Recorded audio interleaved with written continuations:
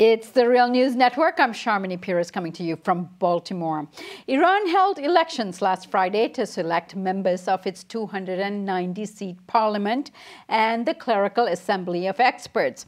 Early results show that Iranian President Hassan Rouhani won a strong vote of confidence, and his supporters secured surprising gains in parliament. For example, they won all of Tehran's 30 seats.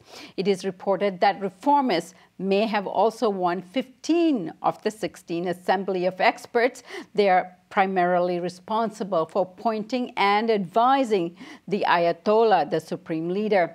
If the political leanings of the new members of parliament are indeed moderate, these gains could speed up the Islamic Republic's emergence from years of isolation. Joining us now to discuss all of this is Trita Parsi. Trita is a scholar, an author, and the founder and president of the National Iranian American Council. In 2010, he was the recipient of the Graumeyer Award for Ideas Improving World Order. Trita, thank you so much for joining us today. Thank you for having me. Trita, many are calling these results a blow to the hardliners and that this will introduce a more political, rational parliament in support of the government and Rouhani in particular. Your thoughts on that? It certainly is a setback for the hardliners. The final results are not out, but everything we've seen so far indicates that the hardliners have been dealt a heavy blow. And it's not just about the numbers. It's also about who has been voted out. We have individuals like Haddad Adel, who used to be the Speaker of the Parliament, who's a conservative, who's no longer in Parliament because he actually was voted out. He did not manage to get enough votes to be able to be on the list. You have individuals in the Assembly of Experts who play a very important role, or the crucial role, when it comes to electing the next supreme leader, in which the current, very hardline chairman of the Assembly actually did not manage to get reelected. So the key individuals that have been voted out in and of itself are very, very important, in addition to the numbers of moderates that have come in. So give us a sense of who is back in that you think will lead this reformist movement. Well, it's not about reformists at this point. I think it's important to understand that there's new fault lines in Iranian politics. You have people who actually were conservatives and for a long time have been very, very conservative, who are now on the moderate side because they're in favor of the Rouhani agenda and the platform. And these people are now in a new loose coalition together with people who used to be reformists or still considered reformists and people who are centrists. So it's no longer reformists versus conservatives as much as it is moderates with Rouhani and those who are essentially against what he's trying to do at this point. Give us some examples of who you're thinking is aligned with Rouhani here. Well, for instance, Ali Larijani, who is the current head of the parliament, is a conservative, and he's been a conservative for a very long time, belongs to a very conservative and well-established family. But he has aligned himself with Rouhani most of the time on most issues, and he's not considered right now to be in the anti-Rouhani camp. All right, and then in terms of the results, Trita, this is a real blow to the hardliners. So who turned out to vote that made this turn around?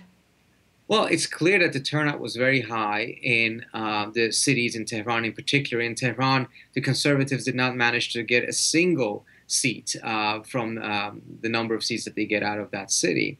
So the young people, the urbanized have voted. It seems actually that of the lower classes, there may have been a lower turnout than what it's been in the past.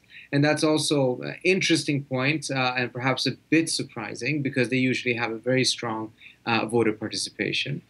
And what this ultimately does, it doesn't end the efforts by conservatives to undermine the efforts to be able to open up Iran or to improve relations with the rest of the world. But it has established a new balance of power inside Iran's internal politics. And that is going to make it easier for the Rouhani government to move forward with certain economic reforms.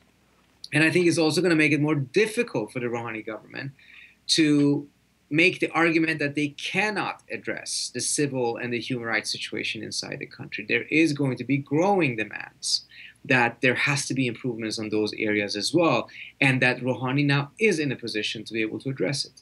And do you think that is because of the younger participation in the elections and, of course, the former Green movement? Well, it is because of the fact that now he doesn't have a parliament that is an obstructionist parliament that is trying to put a stop to everything he's trying to do. There's a new balance of power, which gives him greater maneuverability, but it also means that expectations are going to grow on what he needs to do. And then, of course, the implications on the nuclear agreement with P5+1, you think there will be more expediency in terms of moving ahead with it? Well, actually, it's been moving faster than what most folks in the West thought it could, and I don't think there's necessarily a need to move forward with it faster, but it is a very strong endorsement by the population that they are in line with this deal and what it means and what the direction of Iran is going to be. So it's the first time after the nuclear deal that there's a major election, and those who favored the deal have done quite well. And some of those who really staked their candidacy on opposing the deal have actually ended up being unelected. Now, Trita, there's a lot of speculation around the health and well-being of Khamenei, the supreme leader, and that this new council of experts will actually be responsible for appointing a new one if anything fatal happens to the supreme leader. Your thoughts on that? Yes, so I mean, obviously, Iranian officials rarely like to talk about the health of the supreme leader, but their behavior makes it very clear that they are expecting that those people who now got elected to the Assembly of Experts and who will serve for 8 years will most likely be those ones who will elect the next supreme leader. So the election for the Assembly of Experts this time around was a very important one, and it was on everyone's mind. It's going to be very interesting to see what happens there, but signs so far has been that it is not at all as conservatively leaning as it was before, and that there are a lot of folks that are independents, a lot of undecided, or folks that are, on all sides of this issue, but also a very strong presence by those who favor the approach that Rouhani is taking. So it's making the secession that will take place at some point is going to be very, very interesting with this Assembly of Experts. All right. We'll be looking forward to further reports from you, Trita. Thank you so much for joining us. Thank you for having me. And thank you for joining us on the Real News Network.